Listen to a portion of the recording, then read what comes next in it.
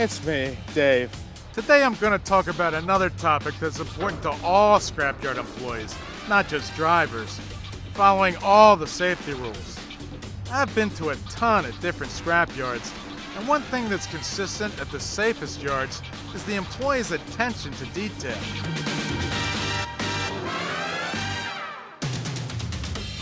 Yippee! I'm freezing my ass off! Oh, it's bad enough having to deal with all this ice and snow and cold and crazy drivers, but sometimes I have to deal with a frozen load. But there's a safe way to unload this popsicle. So I'm going to talk about the procedures you need to use. So put on your mittens and listen up. Back in 2004, the DOT changed the cargo securement requirements on a lot of commodities, including flattened cars. So let's break down these requirements. The basic cargo securement rules are all about containing, immobilizing, and securing the cargo. Once you've done that, what's the line? Once you've done that, the what? Stack. Thank you. Can I go back?